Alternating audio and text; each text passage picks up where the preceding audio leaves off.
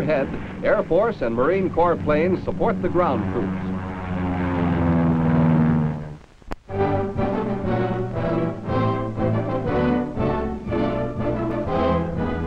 Carrier planes are ready for another strike on inland targets. Rockets are of particular interest at this time. 3 different types are being used. One of the first super explosive types to see service in Korea was the 5-inch Holy Moses.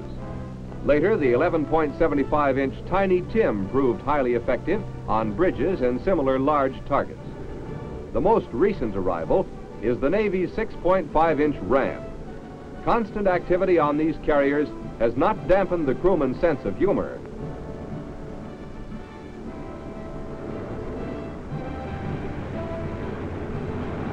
It is noteworthy that the Ram rocket set a speed record for production. From its conference room conception to its appearance in combat, it took only 24 days.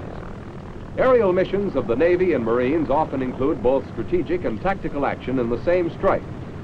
In the relatively small area of Korea, targets of opportunity count heavily.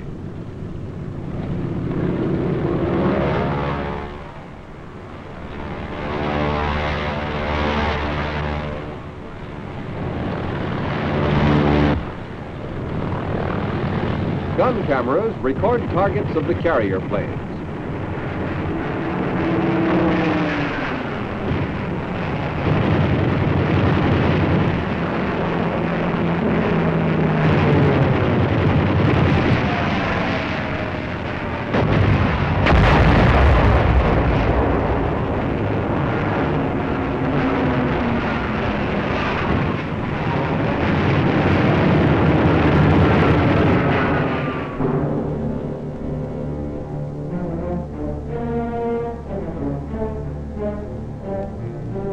Iwakuni, Japan.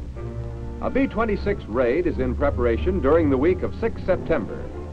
The B-26 is armed with 16 50-caliber machine guns. These guns are electrically operated, and a single gunner can bring many of them to bear on the same target at once. The B-26 can carry a 5,000-pound bomb load, or 5 of these 1,000-pounders. With these bombs, plus napalm, plus the heavy firepower of the machine guns, a B-26 flight is a formidable attacking unit.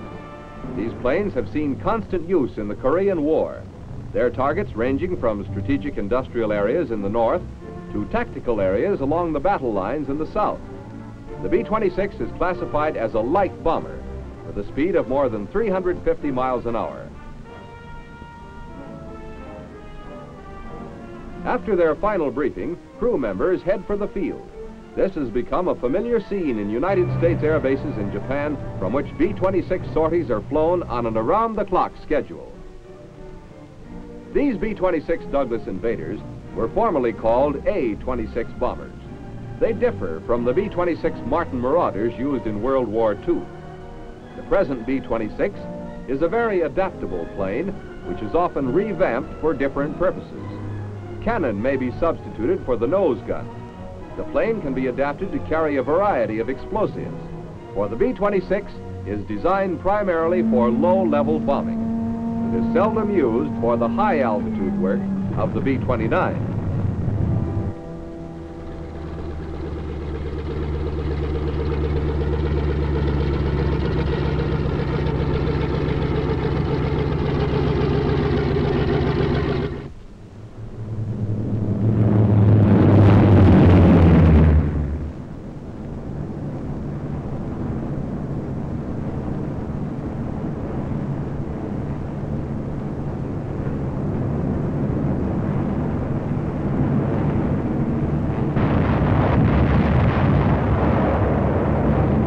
Targets are in the area of Seoul during the first week of September.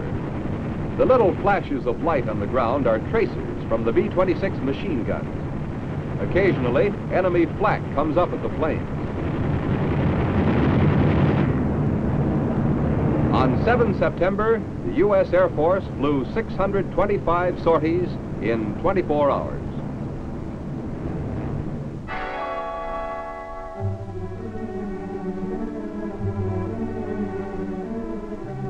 On 15 September, dawn breaks off the island of Wolmi.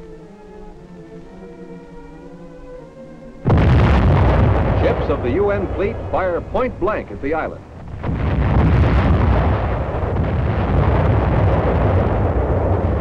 Rockets join the softening up process.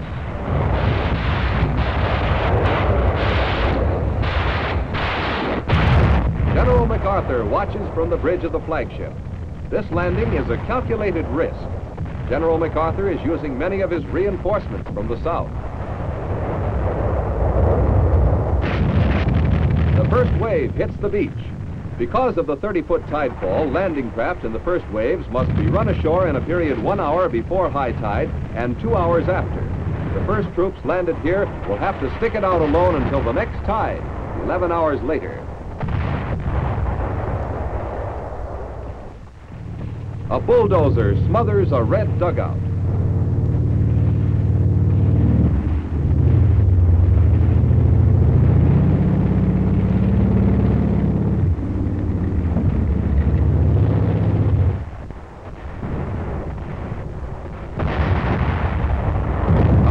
Fight begins. All the Reds haven't been driven off by the bombardment. Captives are stripped to prevent concealment of weapons. Others are a little more formal.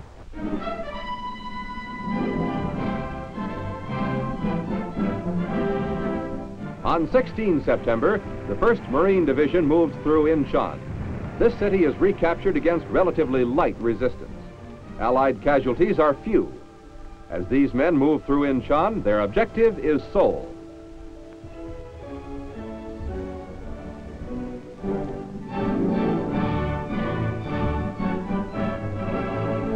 There are 2 Allied moves on Seoul, one from the south and another sweeping around from the north across the Han River.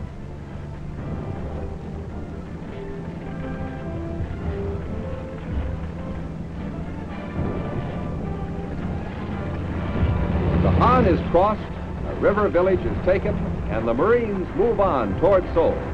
But there is bitter fighting ahead. Seoul is heavily defended. As these vehicles move on toward Seoul, the Marines have a message for the Reds. Enjoy yourself. It's later than you think. During the 6 weeks between 10 August and 20 September, the period covered by this combat bulletin, there were 3 main phases in the Korean fighting.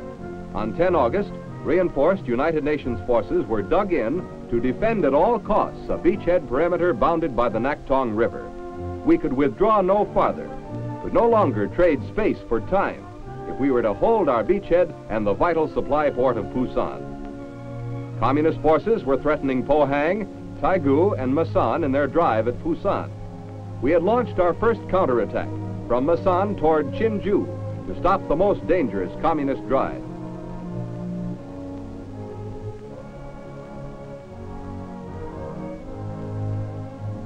On 1 September, the Communists launched their biggest drive of the war, all along our beachhead perimeter. It was an all-out effort to take Pusan, eliminate our beachhead in Korea, and destroy United Nations forces. We were being pushed back again toward Masan. Taegu was in danger from the north and south, and Pohang was being taken and retaken.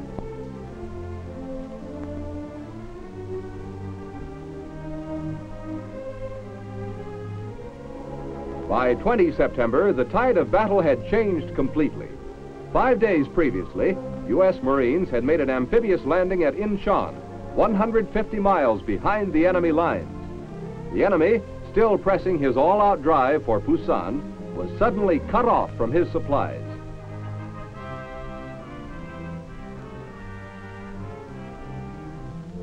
On 20 September, U.S. Marines were entering the outskirts of Seoul as U.S. 7th Division infantrymen fanned southward to head off communists retreating from the southern front.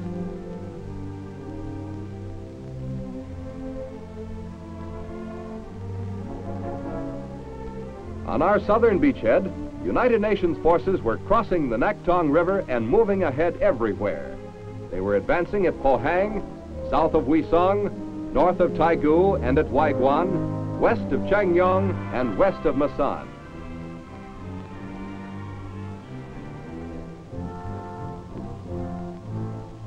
We had held our beachhead. Now we were on the offensive, and it was the beginning of the end for the communist invasion of South Korea.